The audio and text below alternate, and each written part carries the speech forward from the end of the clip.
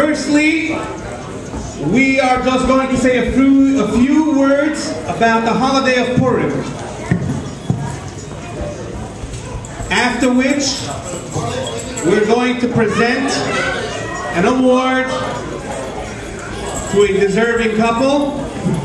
After which, we are going to hear a live Megillah reading, which is a mitzvah of the day, from a real handwritten scroll on what's called parchment, not paper, written with a quill, a feather. Now, we are going to distribute special Megillahs for use with English translation in it, brand new. When you're done, it's going to be passed around in the bag to be returned to the bag so we can have it for next time. In Jerusalem with Mashiach, next Purim.